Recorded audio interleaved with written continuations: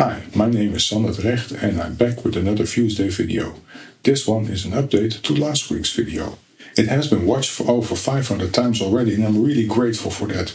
But YouTube Analytics told me that on average most people didn't watch it until the end, and that is where the good stuff was. My new 3-point average macro for putting stuff into 3D in an easy way. The good news is if you missed that video and the macro, that's not a problem because it's already obsolete.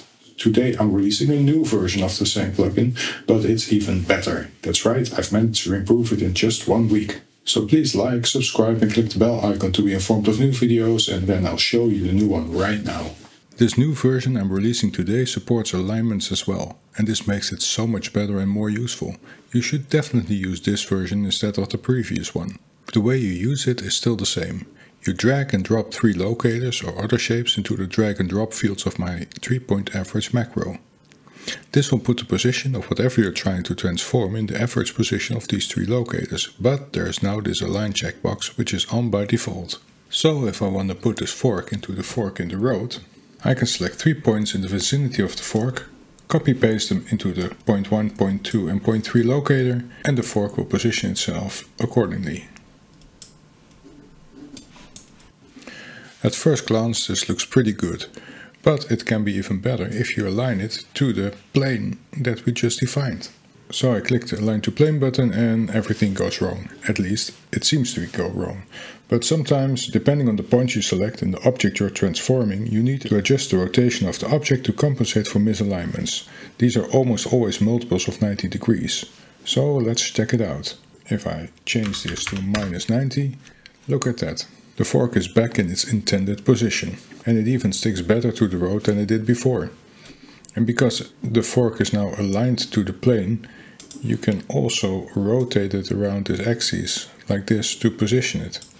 And what's even more fun, the 3-point average alignment works in local space.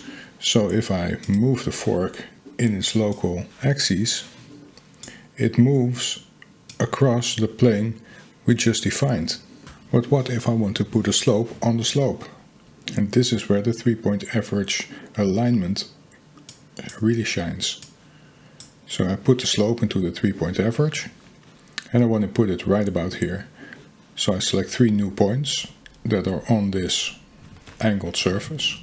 And of course the text jumps to the right position.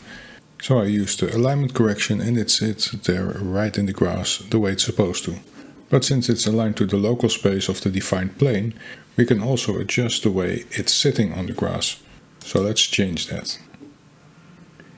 I can put it upright like this, or I can even put it like this, and it will stick to the angle as well.